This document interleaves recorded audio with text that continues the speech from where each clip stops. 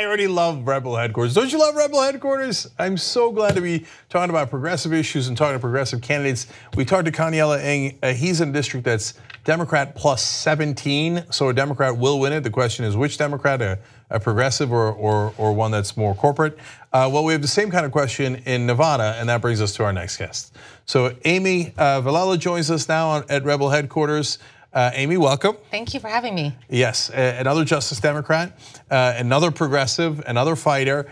In your district, Nevada's 4th district, it's D+3. That means Democrats have an advantage.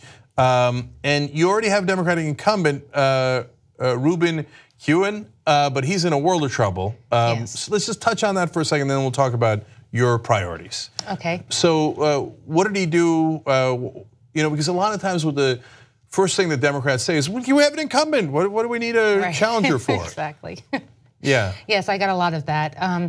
But he has been accused of sexual assault on one of his staffers. Her name is Samantha. I think it's important to say her name.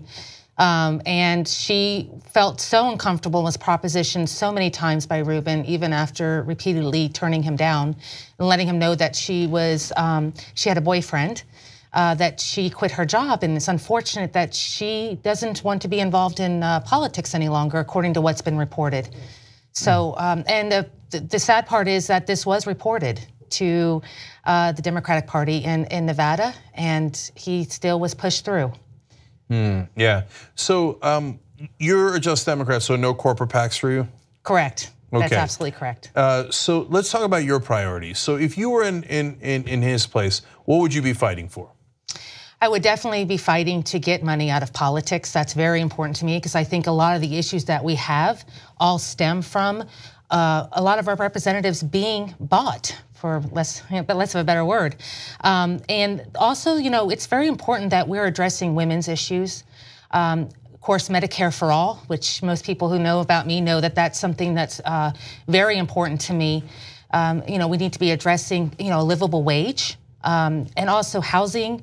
There's so many things, and they're all intersectional. And I think for anybody who's running for office or wanting to hold an office in our government, we need to be willing to fight on all fronts because they all are so intersectional. So I'm definitely looking at making sure we give back the power to the people. Yeah, and Amy, what did you do before running for office? So before I began activism, I was a CFO.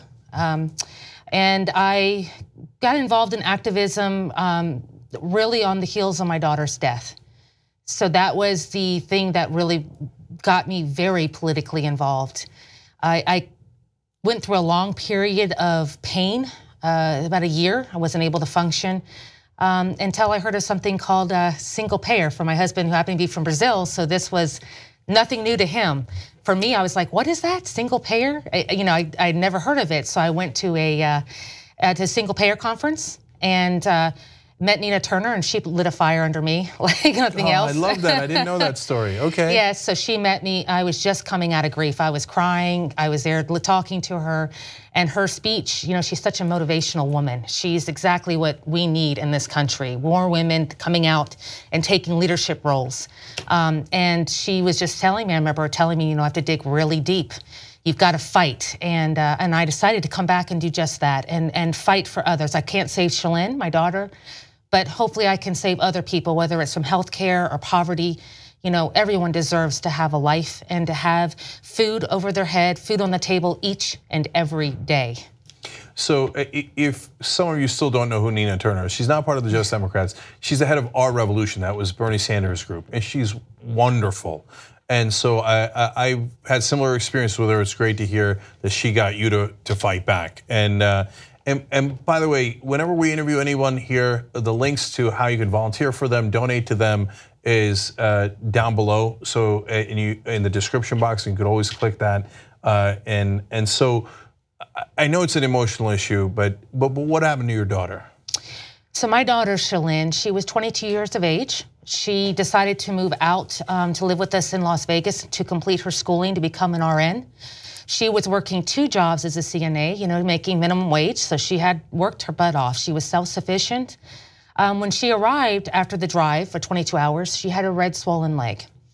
My daughter presented to a local ER with a red swollen leg.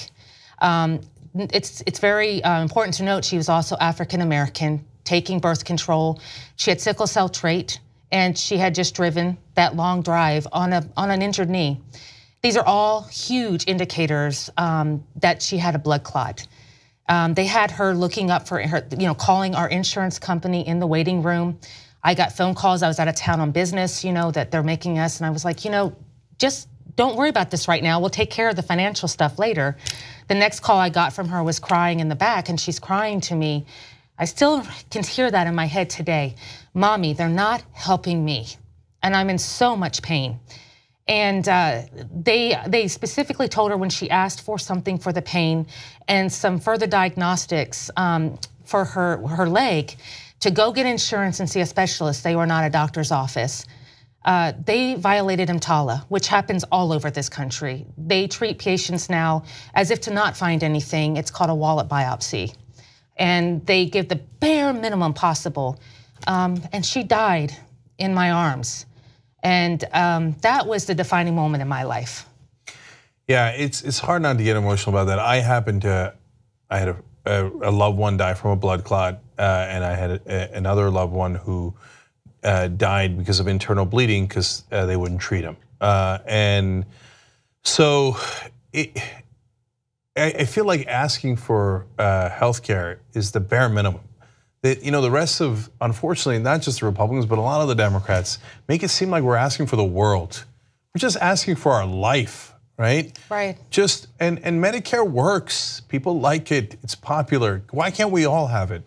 And so it wasn't too much to ask for your daughter. It's not too much to ask when you're going to go fight in Congress for it. But this is why I love what you're doing and what the Just Democrats are doing, because you're a real person. And oftentimes they'll like, oh, are they really qualified? If you don't know, CFO is Chief Financial Officer, right? Yeah. A successful person who wants to do the right thing and get money out of politics, et cetera. If it's not the incumbent, they're going to run another corporate Democrat against you. Yes. So what do you need to, you think, put you over the top and be able to get this victory? It's very important that on my next filing, which you file quarterly, that we show viability. We are in a really hard push right now to raise $100,000 by the end of the month. We also have a huge district that includes a lot of rural areas. And so we need to get ready for the ground game and to get some field coordinator in and ready to hit and knock on every door and make sure we're getting that message out there. And also not just Democrats, but also reaching across the party lines and ensuring that we are pulling as many people as we can, because when you start speaking to people about the issues, and that's what you're talking about, majority of Americans want the same thing. And that's what's on the progressive agenda. Look, Republicans don't like corruption either. They also want to make sure their loved ones don't die. Right. We're actually here to help you. I know a lot of times they don't believe that, but we really are. And you can do that if you're uncorrupted and you're not taking corporate PAC money. So all of the luck in the world to you, and it doesn't have to just be luck. That's why we got the links in the description box. If she hits 100,000, and there you have the website, how to volunteer. If you're in our district, please volunteer. And that makes all the difference if you're knocking on doors, making calls, et cetera. But getting to 100,000, maybe it shouldn't matter, but it does matter. Right. And I wish all the progressive groups would be on your guys' sides, no matter what. But oftentimes you have to convince them too, right? And in order for them to consider you viable. So let's get you there so that you can fight back. You could serve in Congress and make a difference. Amy, thank you so much. Thank you so really much. Appreciate you joining us. Thank you. All right, guys, this is how we fight back, and I'm so proud to support all these candidates, and I love that this is the hub for progressives. So thank you, Amy. Go get them. Let's go get these people in Congress. For the members, we've got the post game coming up next, tytnetwork.com/join. Thank you, and we'll see you there.